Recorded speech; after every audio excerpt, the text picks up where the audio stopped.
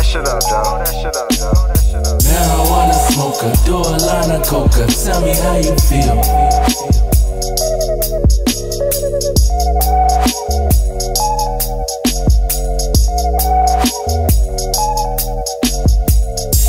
Now if you say you love it, then you'll die for it. And if you say you need it, then you'll cry for it.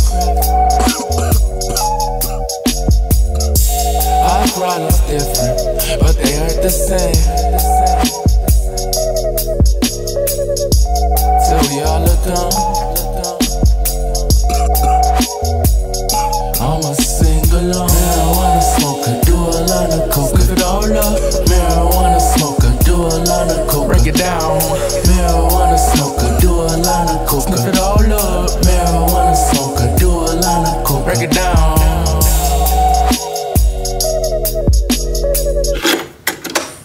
Jamoke Antoniano coming to you live and in your living room. I'm going to tell you all how to make leather corduroys today, folks. Something that's real simple and easy, but you don't see every day. You don't see it on the shelves. Nobody really has the means to mass produce this kind of stuff yet, but very fucking rare nonetheless.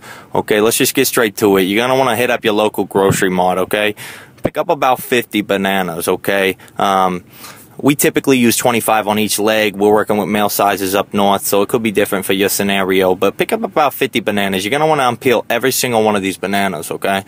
To the point where, you know, there's no banana residue in there. It's just the banana peels and the insides of the banana peels, okay? You're going to want to pick a hot asphalt surface, maybe even a freezer to speed up the drying process, whatever you prefer. But you're going to want to get these insides nice and dry, okay?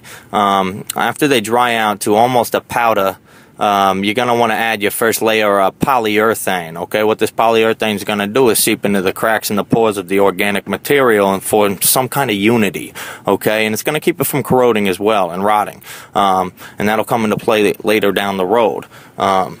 But after that polyurethane dries, okay, you're going to want to add a layer of adhesive, okay? You're going to want to add a light layer of mesh material hanging off about 1/4 inch on each side in order to sew these pieces together and make one cohesive unit, if you will.